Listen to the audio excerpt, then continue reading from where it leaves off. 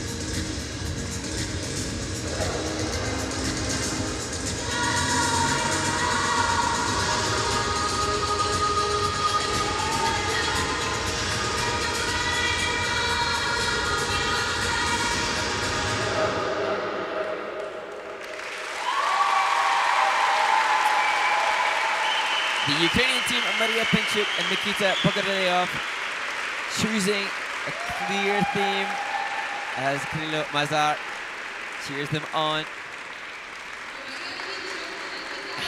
It's interesting, Ted, this team, such good skating skills, arguably some of the best fundamentals of the competition, and great that they've gone with a clear route, the Madonna theme. I think this performance will be very different from later in the season. Just, it requires such sharpness and still a little early for it to have that real impact that I'm sure it will have as we see this performed again in competition. Yeah, every team and every single skater, they need repetition. Repetition is early in the season, not enough repetition to be tidy and clean all the way through.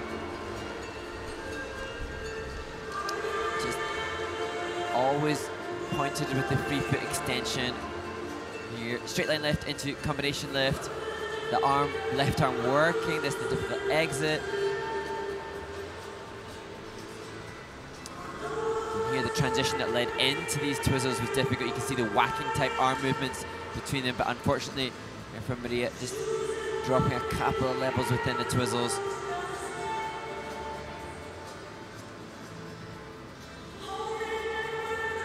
Choreo slide, getting almost 2 points extra from the grade of execution.